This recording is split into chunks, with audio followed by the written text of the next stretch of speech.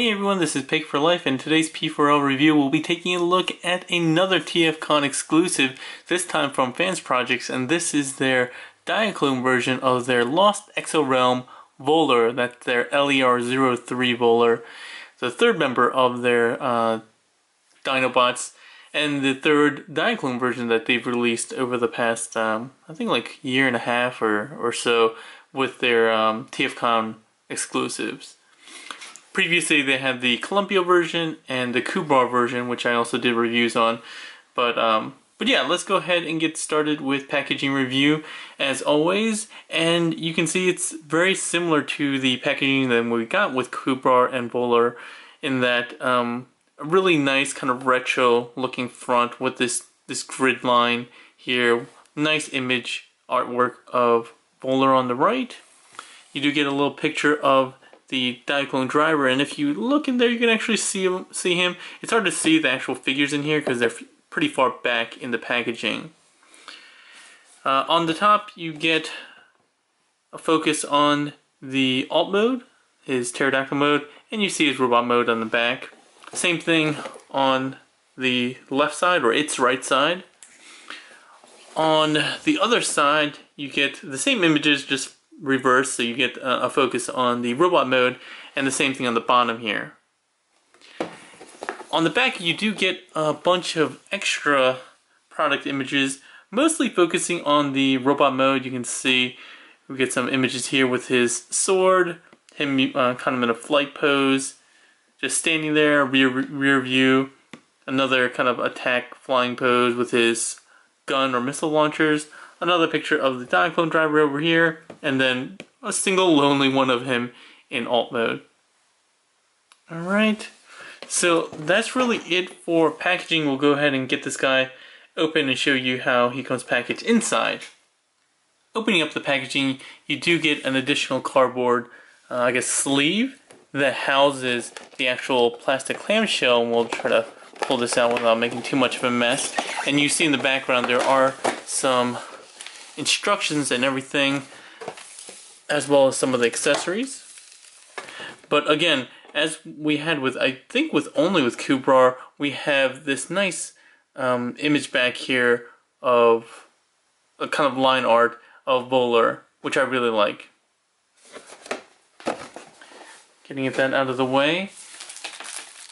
A couple of cool things that you're going to get with this version is you're going to get a sticker sheet, and I did want to spend a little bit of time talking about the sticker sheet because I was actually talking to the FP FansProject reps at TFcon, and they actually gave me some sticker sheets to review. Sorry it's getting so dark though, the lighting is kind of getting messed up with this reflection.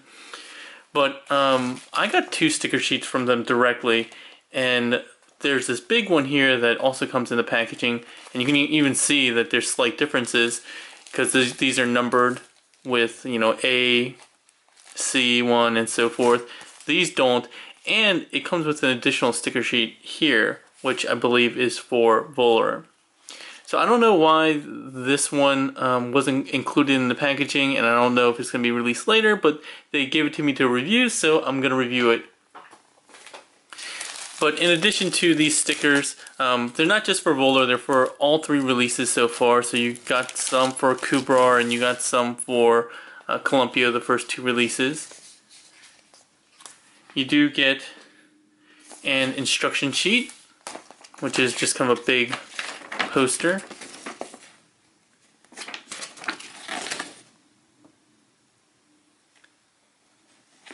Taking you from alt to robot, which is how it comes packaged. And then this little instruction sheet shows you where these stickers go for, again, Columpio, Kubra, and Volar. But I'm not sure. It doesn't look like, again, it doesn't look like they include instructions for these pieces here. So we're gonna have to figure that out. And I literally have not messed with the figure yet, so. Here we are with the clamshell, and if you guys remember, Columpio was packaged in styrofoam, and then they switched over to plastic for Kubra, their second release, and so they stuck with the plastic clamshell here. Again, I'm a little disappointed that they didn't stick with the styrofoam, just because I think that's kind of what it should have been if they're going to do kind of a Diaclone homage. But I still like the packaging. They still do a really great job. And again, you can see his little driver here. He's the same driver. We'll take a look at him in a bit. And he does come packaged in alt mode. So let's get this guy out and start the review. So here we have Volar and his driver and accessories out of packaging. Really quick, I just will go through the accessories really quick. And here we have Volar out of packaging. Real quick, let's go through his accessories while we have them out. First, we have his, Energon sword, or whatever you want to call it. Classic kind of shape for swoop, including this little handle that his weapons usually have. He does have a couple pegs here, which you can use for storage in various modes. Get that out of the way. He also has two missile/blasters that you can make use of these two pegs, or you can fold down the handle that you can use in both alt mode and robot mode. Again, we'll show that off in a little bit. We do have his little Diaclone driver, and we'll go into a quick review of this guy. So the Diaclone driver, I believe, is the exact same that we've gotten from the other exclusive Diaclone versions of the LER line, and the head is on a swivel, so you can go all the way around if you'd like. It does have a ball jointed shoulder, a tiny pinned elbow that gives you a little bit of a bend, not too much. Nothing in the waist. His hips are on ball joints, which give him a lot of back, a lot of forward, but actually very little outward movement. Not that you really need him to do the splits, but you don't have that option even. He does have a nice 90-degree knee bend, and as before, he still has his little magnetic feet in there. His feetums are magnetized. The back, this is what he looks like there. A little bit of hollowness, not too bad honestly for a figure this size. I do like the overall look and paint jobs that they have to make him look a little distinct. It does match Volar in his in their both teal, metallic teal chest, and then kind of the blue plastic, dark blue plastic that he has elsewhere. And he does have a couple of nice silver paint apps on the knees. So that's a very nice detail for such a small figure.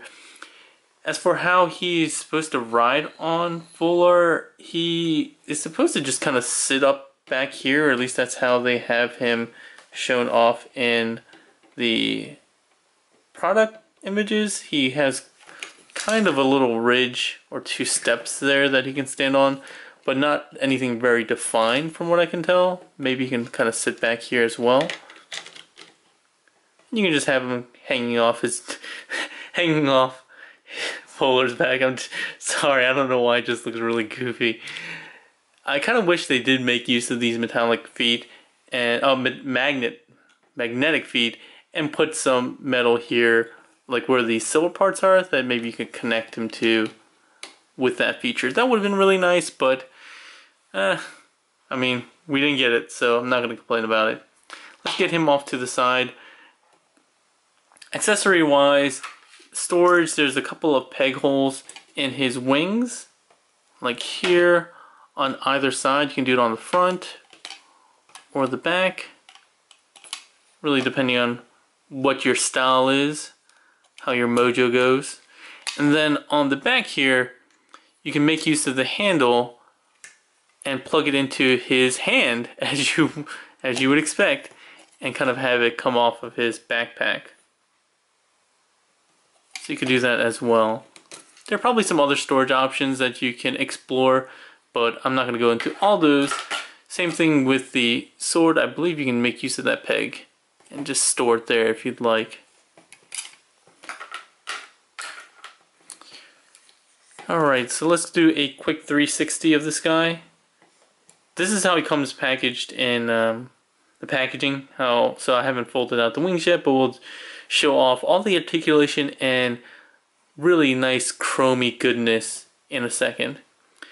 One thing I did want to note on the back, it's kind of interesting that most swoop iterations kind of fold up the legs to form his backpack. These guys actually use the arms, so it's a little bit different. I kind of like that. You do have these hands that just kind of hang off on the side, but it's not terrible.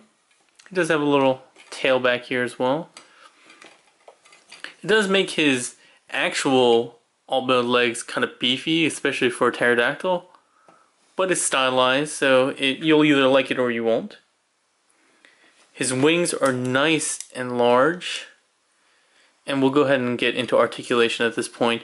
When you have them kind of all aligned, it's very like scythe-like in how it looks. Really, really nice metallic paint going on. And they kind of fold up. So there's a pin there, there's a joint there. Here you also have a joint that allows you to rotate this up and down. It's ratcheted. Good range of motion. You can actually ratchet back and forth like this, kind of as a shoulder joint.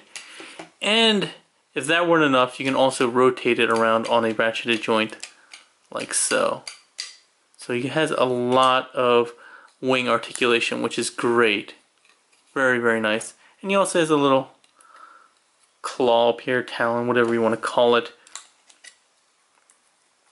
For his head, it's on a ball joint that actually makes use of the robot mode head, since it's kind of stuck in here. You don't get a lot, you get a little bit of head bob. It's also on a hinge down here at the very inside base. You don't get a full kind of flying pose. I wish it could go a little bit higher, but it's not terrible. Can open up his mouth. See some serratedness going on here on both sides with his teeth. His chest does have a bit of a gap, but that's not too bad.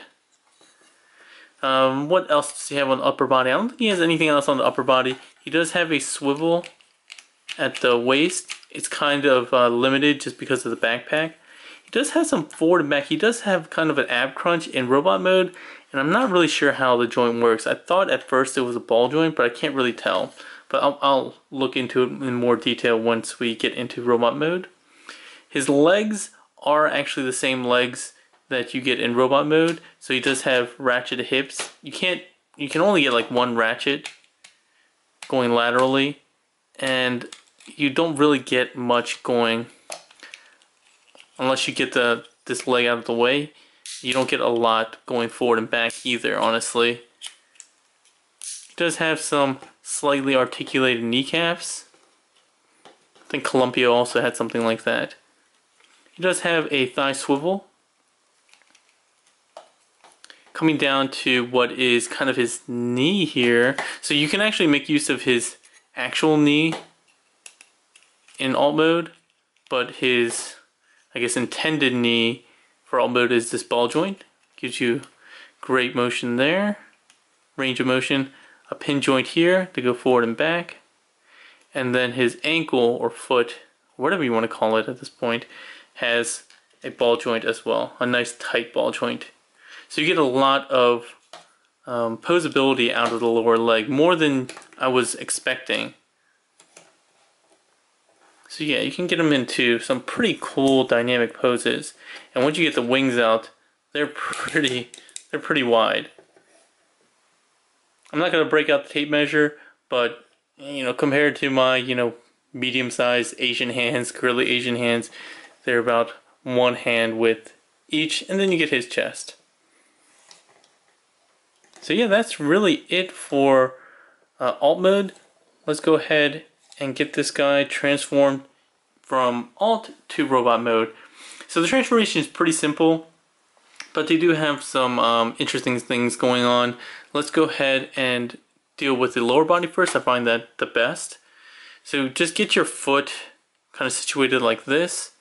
Pull down the heel, or what looks like the heel is that's actually the front of the foot for robot mode. Go ahead and bring that down. Rotate that 180. Then you're going to pull down on the entire front of the leg, making use of this double hinge. Just push the knee in, and that will clip into place. And then you rotate this up, and that kind of fills in the back of the robot mode leg. Very simple. Same thing on the other side, just kind of get this straightened out like so. Bring down the robot mode foot, rotate it 180, pull on the front of the leg, clip the knee into place, and then rotate this all the way up. Does a nice job filling up the rear of the robot mode leg. Next up, we'll go ahead and deal with the backpack. So I didn't mention his tail does have a single hinge for articulation in all modes. Sorry about that. I do want to thank Piog for actually showing me a better way to transform this than the instructions. So the instructions say just to pull these arms apart.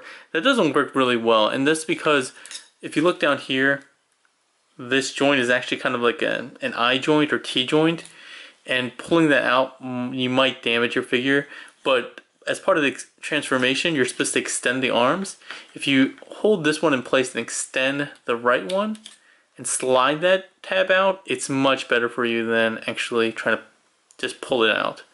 From here, then you can actually untab. So there's tabs that go into the back, which you're not going to be able to really see, but there's a tab there that tabs into this shoulder piece. So you pull that out and then rotate that around. I'm going to go ahead and finish transforming the arms since we're here. Just extend the arms fully. You'll have them click into place. Rotate the hands and those tab into place. And then you're going to want to rotate at the bicep joint 180 and then come down to the hand or wrist and rotate 180. Same thing on this side, 180, 180. From here, we're going to rotate at this large shoulder joint. Let me fold these wings up just because they're getting kind of cumbersome. So this whole kind of gray shoulder joint will rotate 180 degrees. And as you do that, there's actually a tab that sticks out on the shoulder joint that's going to sit inside this little indentation here. There's two ridges and it needs to kind of sit in between those. And that kind of secures the whole shoulder joint in place. It doesn't do a great job, to be perfectly honest. I wish it was a little bit tighter, but it does a decent job, I suppose. And then you're going to rotate the arm at the shoulder 180 down, and then similarly with the wings, you're going to want to rotate that 180 so they're in the right orientation. Alright, so we'll show that off one more time. Go ahead and rotate these shoulder joints all the way around 180. Make sure they sit in that ridge. Rotate the shoulder 180 and then rotate the wing. See, so that joint came undone just because the ratchet on the wing is pretty hefty. So it would have been nice to have a little bit more security in that tab for the rotating shoulder mechanism. Alright, now we're going to go ahead and separate the chest. The chest is on double hinges each side, and the back of the chest actually tabs. So you can see those kind of alternating tabs. Just pull those out, use the double hinges to rotate this up. And once you get up like that, you're going to separate the dyno mode head from the face, rotate that down, and this blue tab here on either side will go into the jaw, which also has a circular port. Just need to get it kind of rotated somewhat in place and get it started on each side, and then once you have that, you can just firmly squeeze on either side to secure the chest. And there we have Volar in robot mode. And he still looks really nice in this mode. The colors are great. I love the chrome wings. The same kind of articulation that you got for the wings and the legs still exists here, and we'll go over that in a second. But he has a really nice face sculpt. Oh, I didn't rotate the tail up, so go ahead and rotate that up like that. But the head sculpt, and I'm sorry about the lighting, the metallic wings are doing crazy things to my autofocus and lighting. But yeah, the red eyes look really nice. He has a bit of a chin, which Swoop usually does.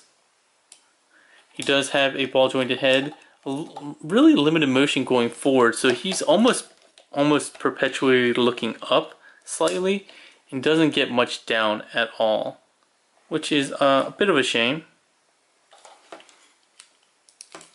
Zoom back out. His shoulders are on a ball joint. Well, the socket itself is a ball joint, and then there's a hinge here that allows him to get the shoulders rotated upwards like that. Bicep swivel that we saw before. He does have double jointed elbows, but you really only get use of the top one, so you get 90 degrees. He does have that wrist swivel, and then his 4 fingers are pinned as a single molded piece. As I said before, he does have a swivel at the waist, and it's not a ball joint now that I see it. It's just a swivel, but there's a joint inside there that is a dedicated ab joint. And he looks like he only gets 1 additional click going down, but you do have that option. Same ratcheted thighs, nice and tight, great range of motion there. Ratchets going outwards. He has these ports on the side that allow you to store the sword if you'd like, as kind of a sheath, but they get in the way of the hip pieces, so you don't get a lot of outward motion. Thigh swivel, double jointed knees, which let him bend all the way up like that. Same kind of knee, slight knee articulation that we had before. His foot, he has that ball joint at kind of the ankle, but because this is kind of secured into place, you don't really get much use out of that, if at all. Very little, unless you kind of like move this out and then situate it back in. His toe is on a swivel and can go up a bit, not really down much, but you make use of that ball joint to go forward and back. You can't really make use of it to go side to side. And I think that's it for articulation. The wings we already went over, same exact articulation there, so no surprises. The one thing I'll say about robot mode is while it looks really good as 360, it does suffer from the dreaded too much space between the ratchets and the hips, and a lot of people have been complaining about that for quite a while. So this is 1 ratchet out, and it's actually not bad if it's kind of floating, but once you get some weight on it, it does make him kind of do the splits a tiny bit. Here, I'm at a kind of a weird angle. Let me get up a little bit higher again, just looking down.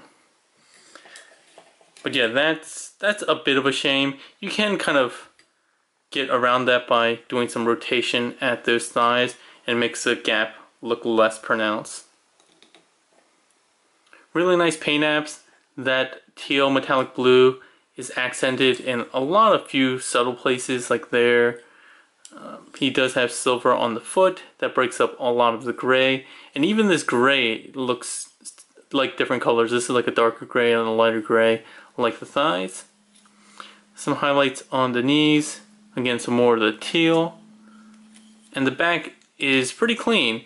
He does have this shoulder joint that does stick out quite a bit on the back, almost like shoulder blades, but it's not awful.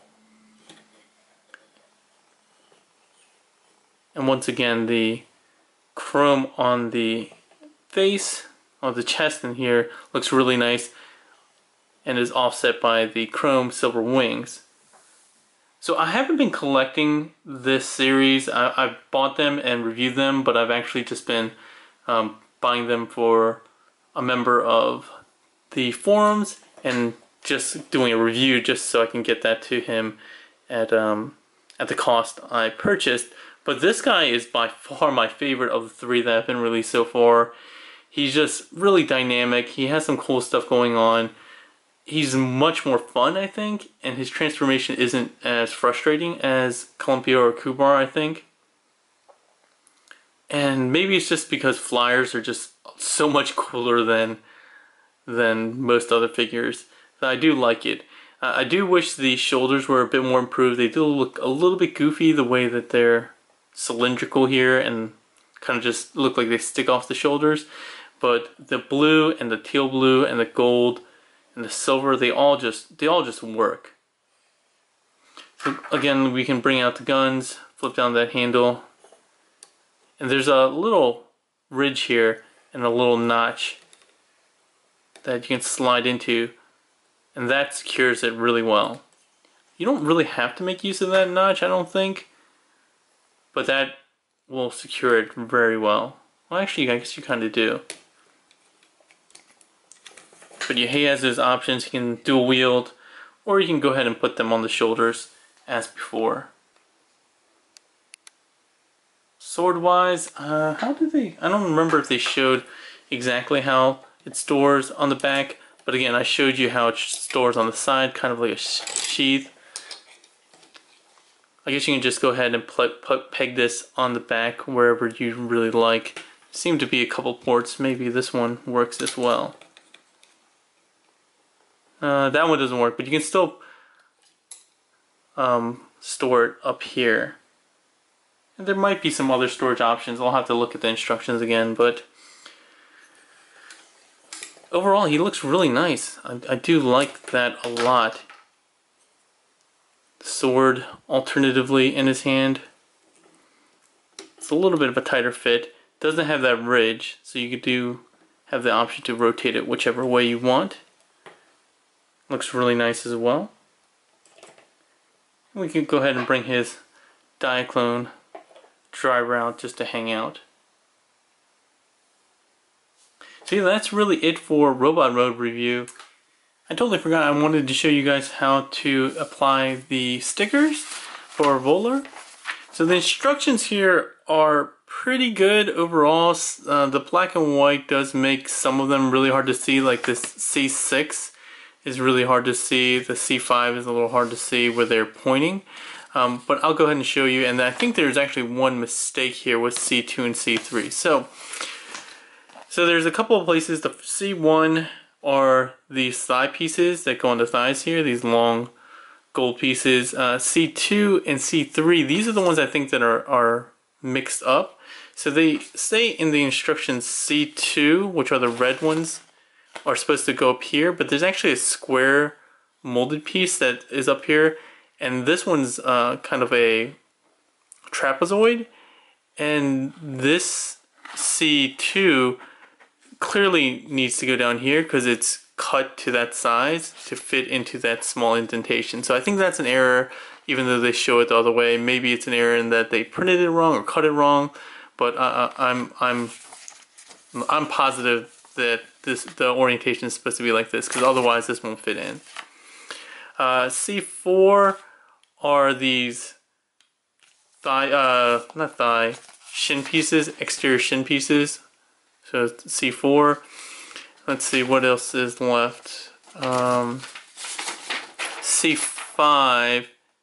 Okay, C5, 6, and 7 all take place on the forearm here. So C5 goes on the front. C6 goes on the front here. That's kind of hard to see. It's a little rectangular piece that comes out here. And C7 are on the outside of the forearms.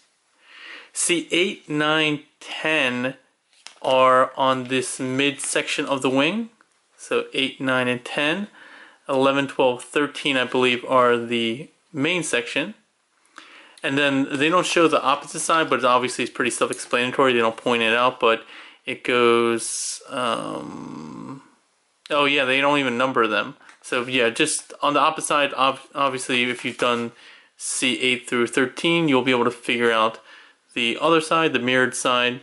And then the center, he has a C14, which goes on his beak right here, and then C15 that goes on his crotch plate. And those are the stickers that come with Volar in the packaging. Like I said, I got some extra stickers that I have no idea where they go to. Like, no idea. I thought they were supposed to go to Volar, but I could not figure out where they would go. Like these big sections, there's nothing on this figure that would even accommodate something of this size. So maybe it's for Grimlock, their Grimlock that's coming out, or one of the earlier figures, Kubrar or Clumpio, but I don't know, and I don't have those figures, so I have no idea what to do with this sheet or my extra sheet here. Maybe I don't know what I'll do with them. Maybe I'll give them away as prizes. I'm not sure if FansProjects will want them back or not. But yeah, that I wanted to cut to that before I did my final thoughts on this figure, which are that, like I said, I've been honestly passing on this line. I honestly didn't like this kind of style all that much. The look was really good, but I had some issues with Clumpio and Kubrar as far as overall transformation and fun factor of the figure. But now that I have their Volar, I'm really rethinking whether I need to go back and pick up those first two again, especially since I have these sticker sheets that I need to complete. I need to get these on some figures. I'm OCD to a degree, so having only partially used sticker sheets is really grating on my nerves. And I've been on it doesn't help that I've been on a real big repo label kick as of late, and so this came at like the worst possible time. I was adding some repo labels that I got for free, and then I got these, and now in the middle of shooting this, I ordered like $100 worth of repro labels for some figures. So yeah, I almost certainly want to go back and get the Diaclone versions to apply these stickers. But final thoughts are, again, he's by far my favorite of the group. One thing that I did miss is that there's actually peg holes on these shoulder blades that you can store the sword on the back like that. Sorry about that. Sorry for that, that kind of tangent that we went off on. But yeah, he's easily my favorite of the group. He does have some posability issues. His heel could, if it was articulated, it would be much better. And given that he's pretty back heavy, depending on how you pose the wings, he really could have benefited from that. But all that you get with this figure, from the nice accessories that you get with these, the stickers, which if you got third party, or would it be third party or fourth party stickers for this guy, probably would have cost somewhere between $8 and $15 or something like that. Those are included, as well as the ones for the previous figures, which are probably also a few bucks that they threw in, and the little Diaclone driver. If you're into Diaclone, then obviously this is going to be right up your alley. And I just think this looks better than the retail release. Just the overall finish and look is just really, really intriguing, and again, really does make me want to go back and find somebody who's letting go of their Diaclone ones and completing the line, because now I want to keep him, but I don't want to keep him by himself. So anyway, I'm rambling on and on and on. So again, this was the TFcon exclusive Diaclone FansProject Volar. He will be available, I believe, at the upcoming Charlotte TFcon. I think they held some back for that convention as well, and some retailers will be having them as well, including my sponsor, Toy Dojo. So if you want to pre-order this guy, or depending on when you're watching this video, pick this guy up and add him to your collection, go ahead and click on the link in the description below. If you have any comments or questions, go ahead and leave that in the comment section below. If you like the video, give it a thumbs up and share around with your friends on all your social media sites and all sorts of social media tools that you guys use. And as always, if you want to keep up to date with me, you can keep up to date by clicking the subscribe button if you haven't already, or go ahead and like my page, Pig for Life Reviews, on Facebook. But yeah, I think that's all for today with Volar. I really do like him. Hope you guys are able to pick him up, if not at the con, online. But that's all for today, everyone. Have a good one.